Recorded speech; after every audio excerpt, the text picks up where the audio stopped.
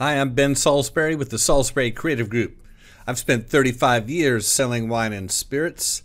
17 of those years were for Constellation Brands and St. Michel Wine Estates. I also worked for Glazier's Distributors at one point in my career. So I know what I'm talking about. I've been around this industry for a long time. For the last 6 years, I've been on my own consulting for wineries and craft distilleries. The main thing that I do, my team and I do, is to help wineries and distilleries with their sales strategy so they can be more successful. A lot of this has to do with the enablement of technology. But today, I'm going to address a question that I get more than any other question, which is how do I find a good distributor? So in a minute, I'm going to change over to my desktop and walk you through a presentation that I prepared just for this question. I hope you find great value in it. And there'll be a lot of links in the description down below on this video. So be sure you go through there and click on anything that you want to get more information on. So without further ado, I'm going to kick off this presentation. Okay, let's talk about how to find a wine distributor or a spirits distributor. They're often the same. So a lot of people ask me this question, how do I find a wine distributor? Well, what they really should be asking is, what am I going to do when I get one? And what should I expect from these distributors? There are, depending on who you talk to, there's between 700 and 1,200 distributors. There's a lot of really, really small ones. In certain states like California and New York, there's a lot more. But if you look at distributors that are servicing the full market, is probably closer to 700 or so, but it's a lot. It's a daunting task to try to find one. And in this video, I'm going to give you resources that show you the databases of all the distributors that allow you to reach out to them and contact them. But before I do that, I think it's really, really important that I share with you what it is that you're going to get from these distributors, or more importantly, what you're not going to get. This is the big myth that so many believe. That once I find a good distributor, I'll teach them all about my brands, and they will go out and build new distribution for me. For their troubles, they'll receive between 25 and 35% gross profit. Now, the second part of this is absolutely true, but the first part is a bit of a myth. People believe that if they find a distributor, that the distributor is going to build distribution. That used to be the case. For decades and decades, it was the case. It's not the case anymore, and you need to understand that going into this. If you're wanting to go find a distributor so that you can sell more product, you're in for a rude awakening. And here's why. There's just way too many wineries and way too few distributors. This illustration comes from Silicon Valley Bank, and yes, it's a few years old, but the situation has only gotten worse since this was published, not better. It's impossible for distributors to do what they used to be able to do because their portfolios are chock full of brands.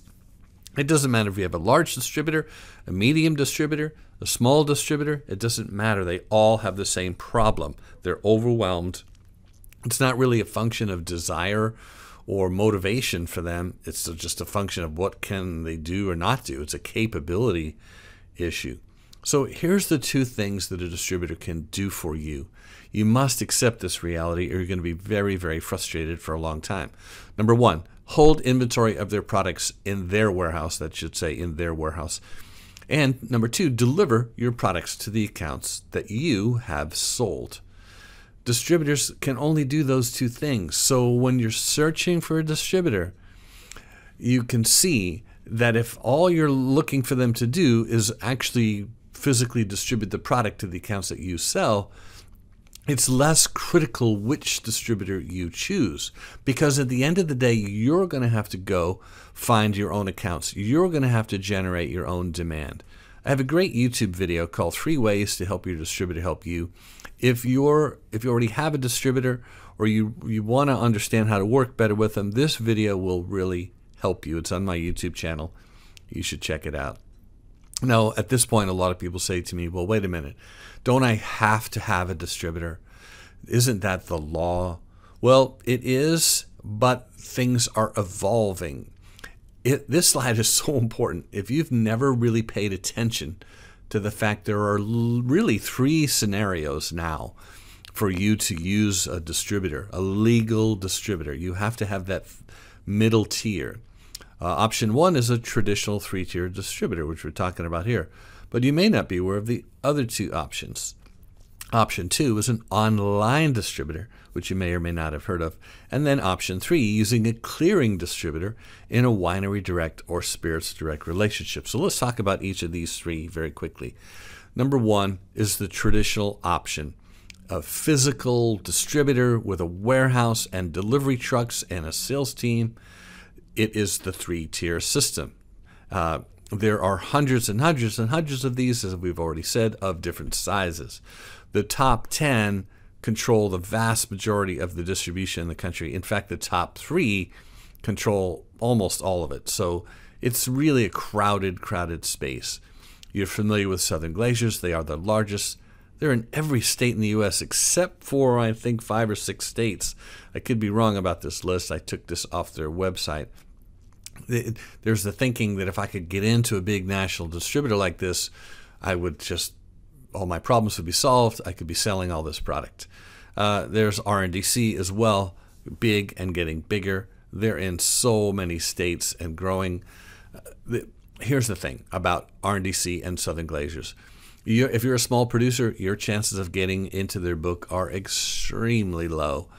Very, very difficult because they already have a full book of products.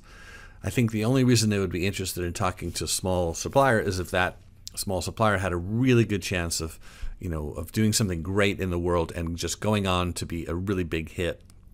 But man, that's really tough. So when you're out there looking for distributors and you're talking to them, it really helps to know what to say to them, which I'm going to cover in just a minute. But let's look at these other 2 scenarios. Option 2 is an online distributor like LibDib. In fact, if I was a small brand owner, if I were you, I would just go straight to LibDib. They're already in 6 states set up for distribution. Now they are an online distributor, so they don't have warehouses. You don't have to store product necessarily. Now they have distribution centers and shipping points, but in terms of a traditional distributor, you don't have to worry about holding 45 days of inventory, that sort of thing. But you could get started on LibDib today.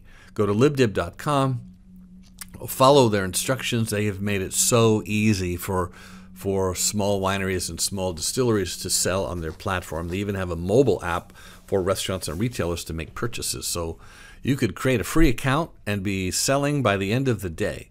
So you definitely want to check out this option for the 6 states that they are in. Number 3 is a clearing distributor, which a lot of people don't really know about. Chatelaine in Texas is an example.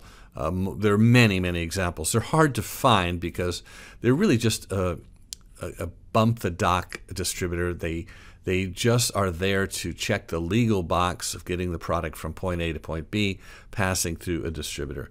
I have a great video on my YouTube channel called Wine and Spirits Direct Deals. It's a recording of a webinar that shows you how these deals are done. I highly suggest you check that out if this is something you want to do. So it's very possible to go find a big customer, a big retailer, and use a clearing distributor to get your product to them. While we're on this particular option, I want to introduce you to this brand new platform called Grape In. You should definitely check it out. Go to grapein.com. But they're trying to really expedite this idea of matching trade buyers with suppliers as easily and seamlessly as possible. Connecting trade buyers directly with suppliers. That is their MO. So you definitely want to check this out, and you want to get on their program. Get in the database, start learning how to use it. This is a no-brainer for small producers. So let's talk about some other tips, because I want you to be successful when you do find a distributor, and then I'll show you the database of how the several databases of how to find distributors. So number 1, it's really good to start with 1 or 2 states, build some traction, have a success story, because when you go to future states, if you have a track record of success, you're going to have a much easier time getting a distributor to listen to you. you're going to have to do a lot of research, not just research on the distributor options in each state, but research on what the market is like in that state. You want to research what other products are in the portfolio of each distributor. There's just so much research you need to do. When distributors complain about new suppliers knocking on their door, this is their biggest complaint, that nobody's done their homework. They haven't taken the time to understand their market and their portfolio. So do put in the time before you darken the door of a distributor. Another tip is BYOC, which stands for Bring Your Own Customers. You have to bring customers to the table. A distributor is much more likely to listen to you if you've been building up a large following of trade buyers on your email list and in your social media, and you've contacted some trade buyers on your own ahead of coming into the market. This is how things are done nowadays. So if you don't already have customers who say they want to carry their product once you found a distributor, well, you need to go back and do that first before you start looking for distributors. Now, I have a great video called How to Generate Your Own Demand. It's on YouTube, 23 minutes long. You should definitely check that out, because the burden of building distribution has now fallen to the producer, not to the distributor. And so you need to know how to leverage social media, leverage email marketing, leverage all of your market research so that you can reach these trade buyers ahead of coming into the market. That will make all the difference in the world.